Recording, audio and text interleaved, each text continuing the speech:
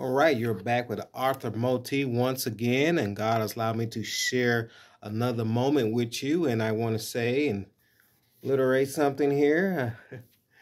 And one person that was trying to get me to say, they wanted me to fabricate a few things to keep somebody kind of covered. And I'm like, no, we're not doing that. For one thing about it, this book was written and narrated by the Heavenly Father.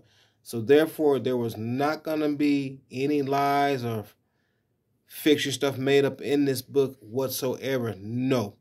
Everything about this book is written by the Heavenly Father, true to the core.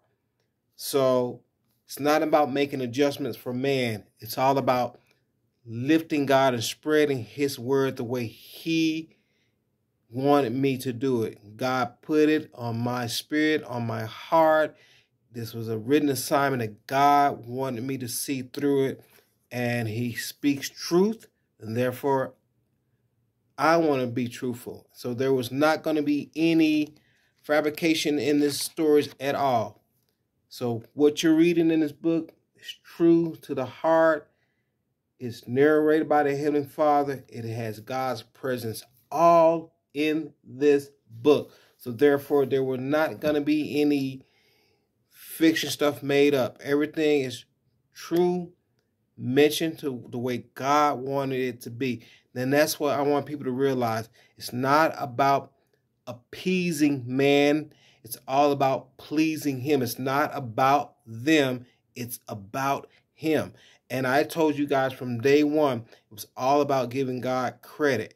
And I am not going to mess anything up with God, because God is just that powerful. And once you have witnessed God's power, let me tell you right up front, personal experience. Once you become a witness to God's work and His will, and He shows you and opens up your eyes, no puns intended, you want to just follow through and do exactly what God wants you to do. You want to follow Him to the T. So, no, you've heard it from OT.